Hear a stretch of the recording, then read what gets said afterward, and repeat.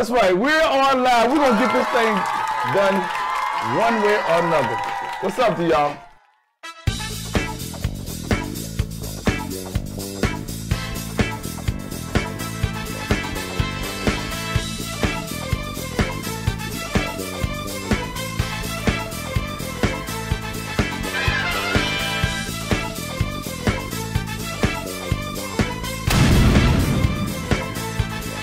It is over. Okay, good. Okay. So I'm LaKesha. I live in San Antonio, Texas, but I'm from Atlanta. But we moved to San Antonio by way of Baltimore 2 years ago. It feels like it's been longer, but I guess that's how it feels when you have kids. Time just goes by. Sometimes kind of long, but so I'm 32. I had to think about it. I was like, wait, am I 32? I know that's what kids will do to your girl. So I'm 32. And like I said, I live in San Antonio with my boyfriend Axel, and we have a 3-year-old son named Zane and a 21-month-old daughter named Zanaya. Okay. Tell us about your channel, because that's where I basically found you at. The YouTube channel is called Blind Mom's Journey, and so basically it focuses on me as a blind mom, a graduate student, a sports person, so playing sports, so everything that I do like in my life. And so I tell people that they can look forward to having some parenting tips, like you'll see some cuteness from my kids, like I believe we have a video that's like the river walk. So like we went walking. When the pandemic started, we didn't really have a lot to do with our kids, and so we have a park across the street, and you can walk through that park to get to the river walk. And so we used to take them there all the time just to get them out of the house. And so I was like, this would be great to show people. And so I think that was my last video on there, because then my attention got stolen was stolen and put to something different that I wanted to try out. So, okay. But it all started with the YouTube channel. You are attending the University of Texas, right? Or Texas Tech? Texas Tech University Health Sciences. And you're also a mom, and you also play sports. Now, there are other things that you are doing as well, but the fact of it remains that you are not one who just sitting at home not doing anything and just feeling down, because there are a lot of individuals who are impaired physically, visually, and others that may feel that this is the end of the world to them as they know it. But what is it that's keeping you focused and keeping your drive alive, as they say?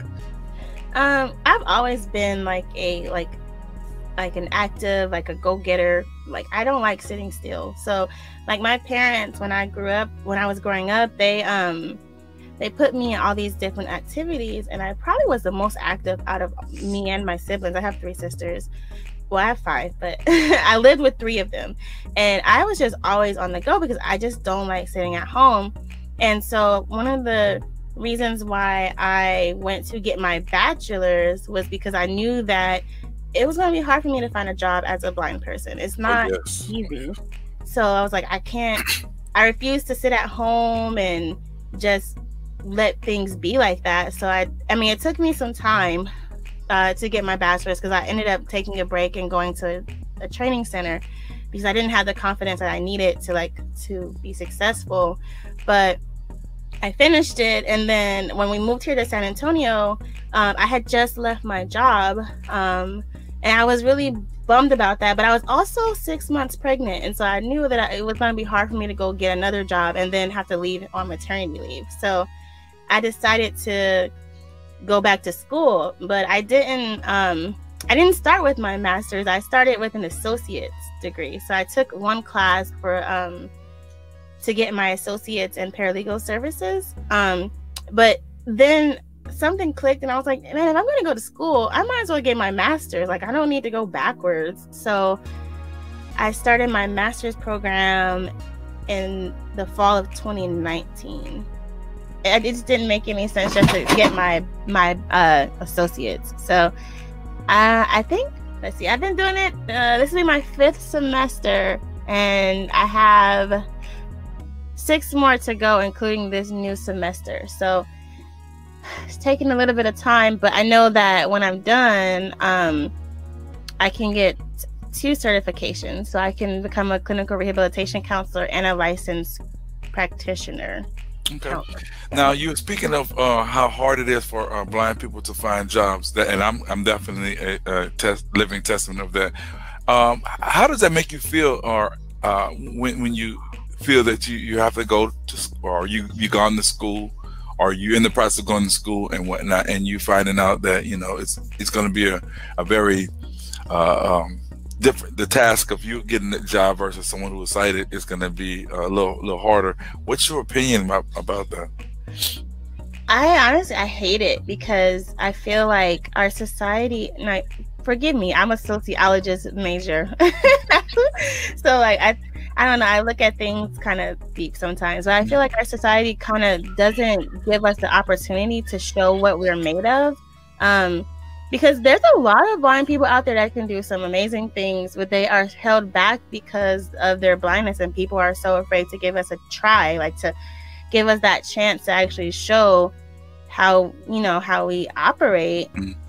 And I know there's been times where I've been on the job and I did so much better than my sighted peers. So I don't know. I wish that there was something that could be done to kind of change like the negative stigma of society. You also are involved, as we change gears, in sports and what have you. And there's a sport called beat baseball. Yes. Tell us about that. So I've been playing beat baseball. So I began when I was a little kid. Like I said, my mom and my dad got me into a lot of activities. So beat baseball was one of them. But I took a long break, and I started back playing in 2014.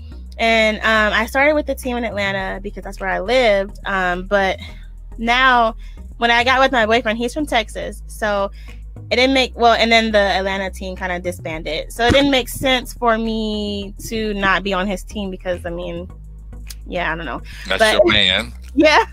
I'm going to be there supporting him anyway, so I might as well play. So I play for the San Antonio Jets, and we are number 2 in the country right now. Now, what do you hope to do with your YouTube? Oh, I hope okay, so I don't know, honestly, because I hope that I can kind of incorporate it with so I started like a small business last year, so I'm hoping that I can do videos like dealing with that. But I also have a Blind Moms podcast, and we've started a YouTube channel over there. And we've been doing more videos. We have like videos about cooking as a blind person, and just things that's dealing with parenting. So my hope is that I will get more active with my YouTube channel, so that I can continue to show people that it is okay to be blind. It is possible to be a parent, and you can be a blind parent and you can still do your own thing. Like, you can still go to school, you can still work, you can still have a social life. The world doesn't end because you can't see. It only ends if you allow it to affect how you operate from day to day. And I'm glad you mentioned that, because I was going to mention about the fact that you're not allowing your visual impairment to define you. You definitely spoke on why you shouldn't, and that's a good thing. You know what I'm saying? Keep it moving. The world, you have to stay focused. Yeah, and that's important. Do you have any last minute words that you would like to share with the audience? Just to never underestimate people, because I mean, you would be surprised at someone's talents. A lot of blind people are afraid sometimes to show what they're capable of because they know that people doubt them. I mean, it's hard. I'm not even gonna lie. It's hard being a blind person in our society because there's no expectations for us. And then not only that, but no one believes that we can do anything. And that's just not blind people. It's just people with disabilities in general. And I just wish that somehow we could change people's views on how people with disabilities are, because there's some really awesome people. And it's kind of sad that people only know about a disability if they're famous. So everybody knows about Stevie Wonder, everybody knows about Ray Charles, but not every blind person's going to be famous, but they still have like so much to offer. So, well, you have a lot to offer, and if you continue to stay the course and put out videos in regards to blind people doing, you know, just living their lives, that's going to help out a great deal. And not only that, if everyone who is doing things that we are doing continue to put out videos such as this and just informative videos, that's going to help out a great deal too. So I definitely commend you on what you're doing. I love your personality, and I hope that you come back again soon. Give everybody the names of the 2 YouTube channels that they can look for, because I'm gonna put them in the description as well. Okay, so my personal YouTube channel is Blind Mom's Journey, and the Blind Moms podcast is called Babies Down, Bottles Up. Okay, I like that. And how did you come up with that name?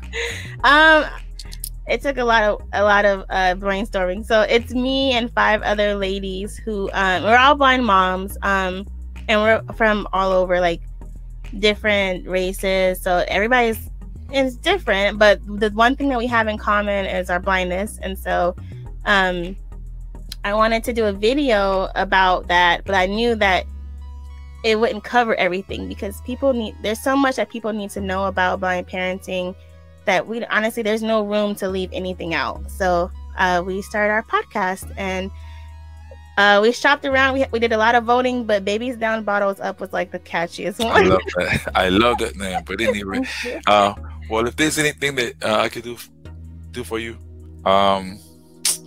definitely get back in touch with me, and you know, we can share some more ideas or share whatever. I can come on your podcast, whatever. That would be great. Yeah, appreciate it. But thanks again, Keisha, for coming on. I love your personality, and so your husband, I said hi, and hopefully he'll be able to come on as well. Any last final words? No, thanks for having me. I enjoyed it.